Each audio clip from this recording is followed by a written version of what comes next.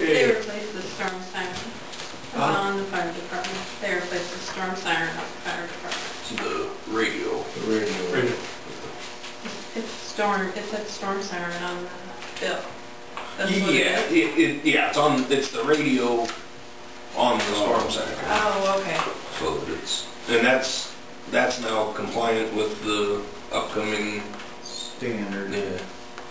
The frequency changes. So can that now be activated by anyone else but us? Sac County dispatchers do it right? Yeah. Oh, they can. Yeah. That's how it's set up. Is that By both, radio from Sac County. All right. is that both towers? Yes. Okay. It's one page, hits both radios. Okay. Okay. I wasn't sure. So until now, they haven't been hooked up. They've been hooked up, but we had an issue with one radio here. One worked when we tested them, Okay. and they were used radios when we bought this whole system. Yeah. And one of them had problems before. Okay. And in the future, they're changing the frequencies for all the radios.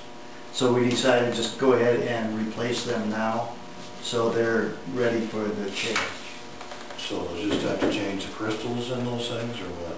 It's Once they update them? you have to these had to be replaced to be updated, and that's how it's, so they were done. Okay. So we're done, we don't have. I believe, yeah. Okay.